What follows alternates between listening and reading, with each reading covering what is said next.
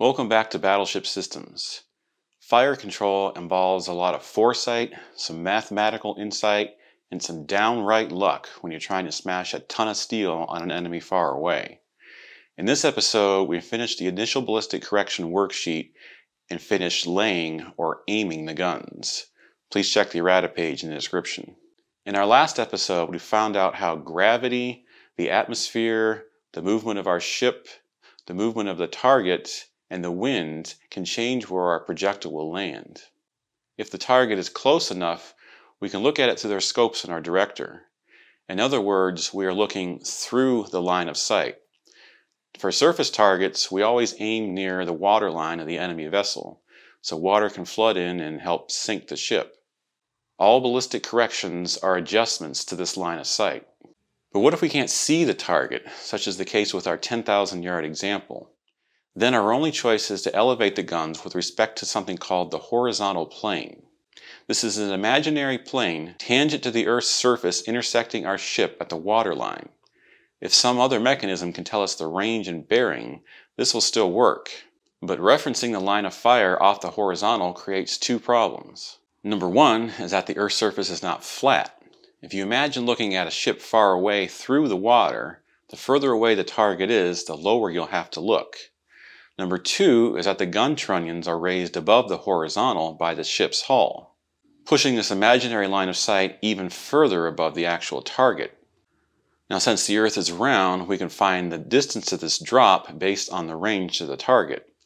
We can also find the mean trunnion height of our guns above the waterline. Depending on where we are, there might be another force that'll throw off our trajectory.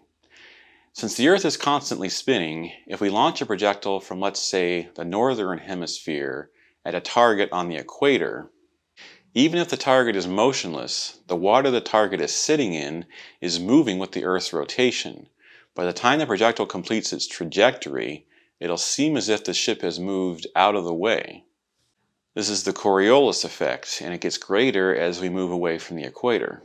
Our range table gives us the movement caused by the Coriolis effect based off latitude and true bearing.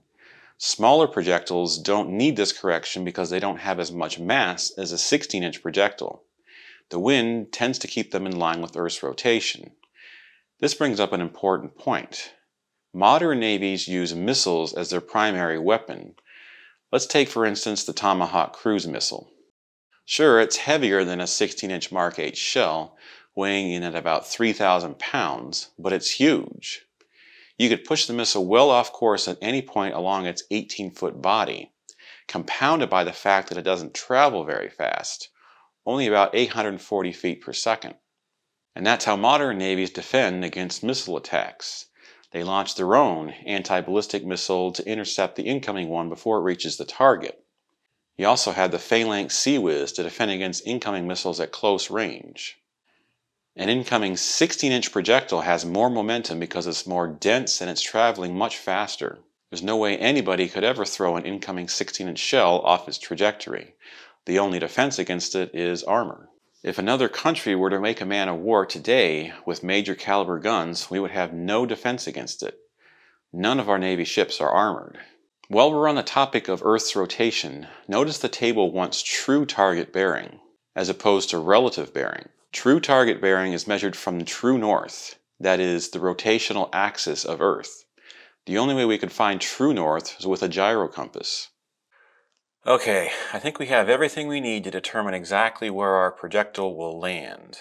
Let's turn our relative motion vectors into yards of error, starting with left and right errors.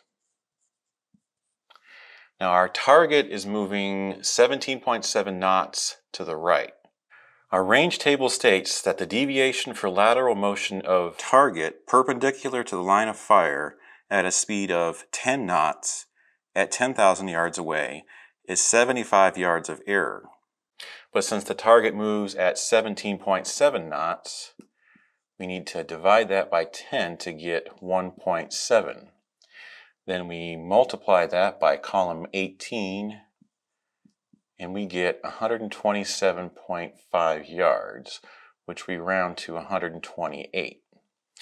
Now, since this is a left vector, our projectile will land to the left of the target. So our error will be 128 yards to the left. Now let's do the wind. 7.1 knots. Range table says per 10 is 7 yards. So that's going to be 0.7 times 10. We'll just say 5. And since that's to the right, it'll be 5 yards to the right. Now for gun, 12.9. Range table says per 10 is 68. So divided by that, it gets us 88.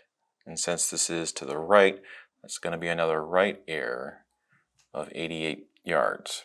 Now let's account for the rotation of the Earth. But for that, we'll need coordinate information.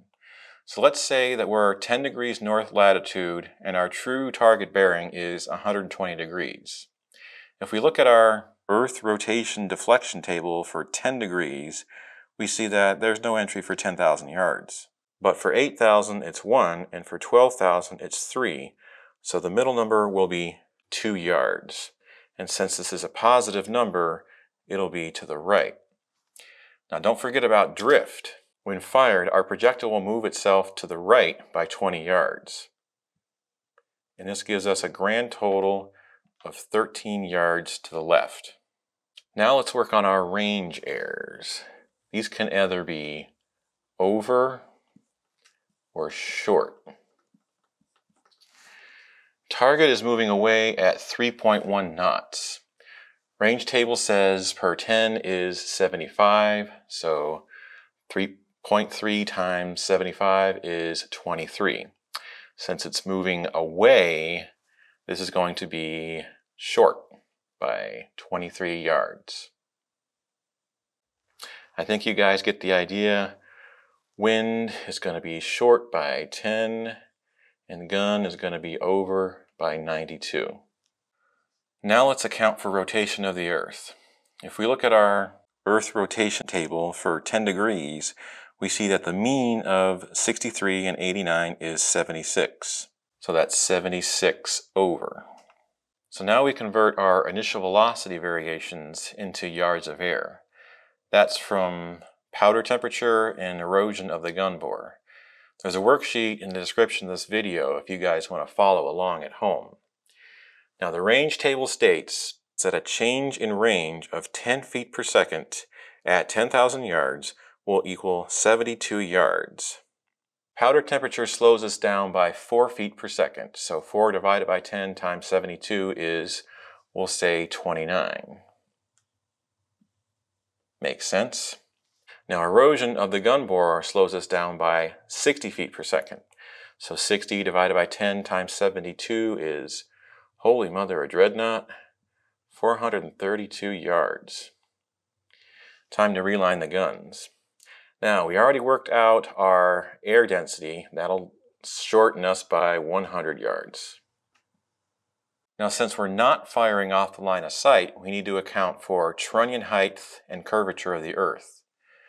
The trunnion heights on an Iowa-class battleship are all different. Turret 2's trunnions are about 34 feet 7 inches above the waterline. Turrets 1 and 3 are lower. The mean height is about 32 feet, so we'll just use that. You can think of it as raising the horizontal plane by 32 feet. So we need to figure out how much that's going to affect our range error. The range table states that a height increase of 30 feet will result in a range increase of 100 yards. So 32 times 100 divided by 30 is, we'll say, 107 yards. And that'll be over 107 yards. Now we have to account for the curvature of the Earth. The range table states that a target 10,000 yards away will drop by 21.5 feet. So we do the same with that, and we'll end up with, we'll say, 72 yards over. For a grand total of range errors will be short by 247 yards. So now we have our errors, but what do we do about them? The only control we have over the trajectory is training and elevating the guns. The guns are laid based off of the line of sight, the range table data, and the ballistic correction. For our purposes, the line of sight is parallel to the horizontal plane because we can't see the target, but we know where it is. The range table states that our guns should be elevated to 302.9 minutes. Gun angle is always measured in minutes. Minutes are more precise than degrees because they represent 1/60th of a degree. Now, since we found out the range table angle will cause us to land short by 247 yards, we need to increase it. The question is, by how much? The range table states to increase the range by 100 yards, we need to add 3.5 minutes to our gun angle. So for 247 yards, we divide that by 100 and multiply it by 3.5 to get 8.6 minutes. Now we add that to our range table calculations and we get 311.5 minutes. This 311.5 minutes is what is known as a sight angle. Sight angle comes from the days where you could only aim a gun based off the sights mounted alongside your gun. The sight moves with the gun.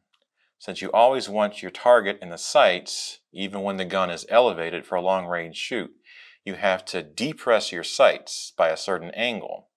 You then manually elevate your gun until the target is back on the sights. That's sight angle. So our line of fire starts at ship's bearing 320 degrees.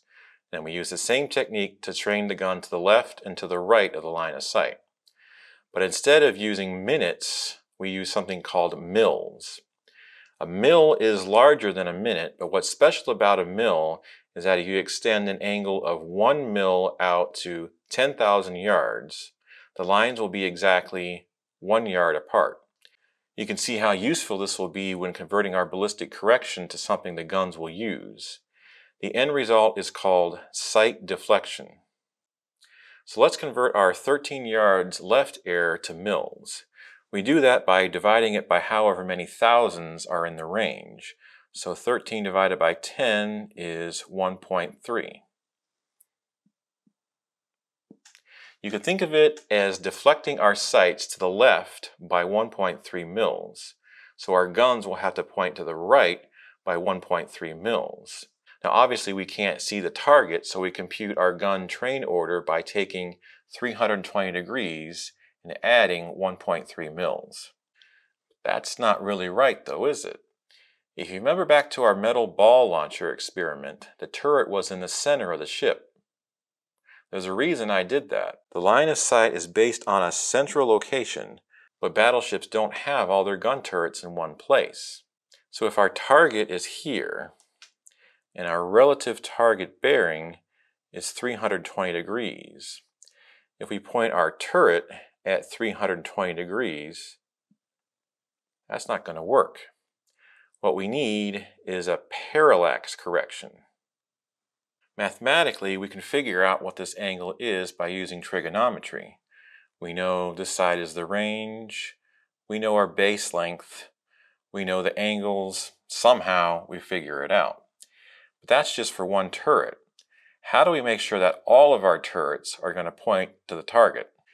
We do this by having one relative bearing, the line of sight, and then sending out a parallax range value to all the turrets, along with the computed gun orders. A mechanical computer in every turret automatically accounts for the horizontal parallax based on target range and its known distance from the reference point.